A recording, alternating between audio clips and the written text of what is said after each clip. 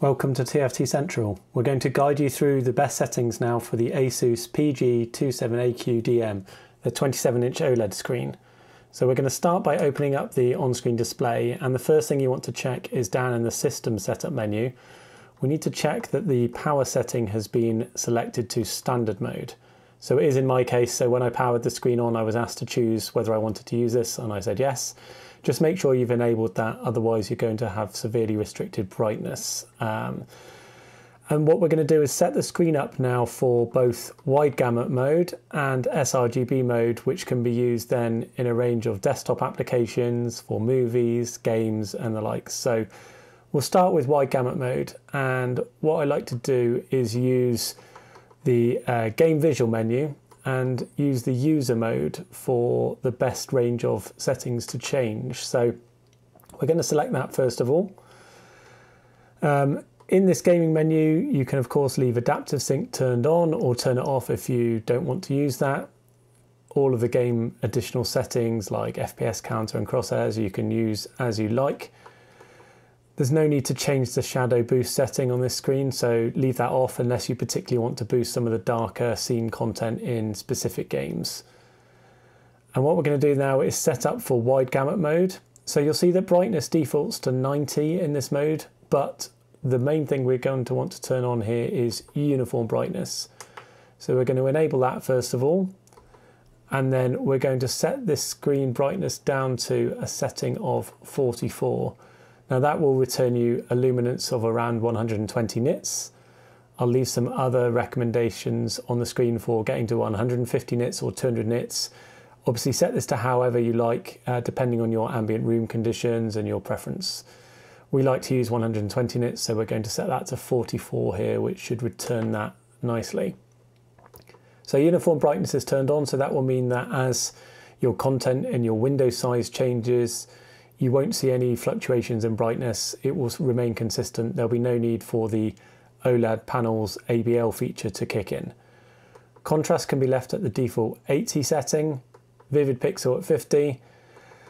Make sure that blue light filter is turned off. There's no real reason to use that on this screen. In fact, levels 1, 2 and 3 are actually cooler than the settings that we're about to use, so that can be left off. Then down into the color menu, we're going to leave the display color space on DCI-P3. So that's the wide gamut mode. We're going to set that up first of all.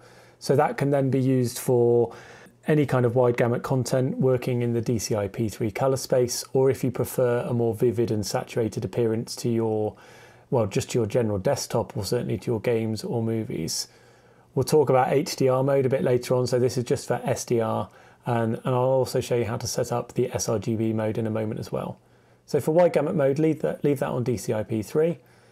Color temperature, we're going to want to use the user mode here. And then in the RGB channels, we're going to leave red at 100. We're going to turn green down a little bit to 95.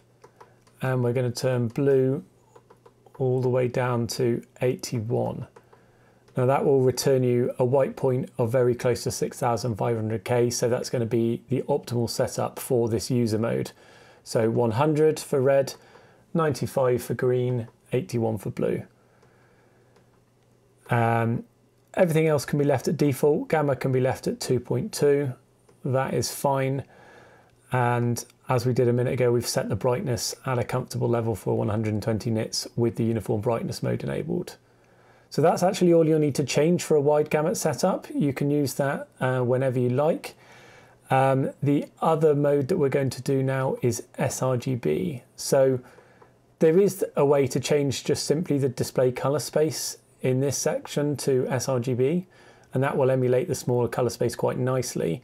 But the problem with that mode is that the color balance between RGB is then not the same, and so you would have to change that every time. So what we prefer to do is use the predefined game visual mode for sRGB.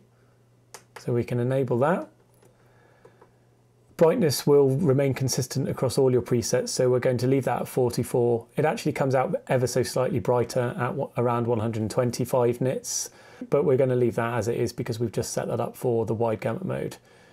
You'll see in here you do not have access to change the color space. It's defaulted to sRGB. You also don't have access to the color temperature anymore, but thankfully the default setup from Asus is very close to 6500K white point anyway, so there's no need to change that, and there's no need to change gamma either. So there's actually not anything you need to change in the sRGB mode, and what you can do then is just quickly and easily switch between sRGB and user mode. And that's actually available, or this game visual section is available via the joystick by pressing up.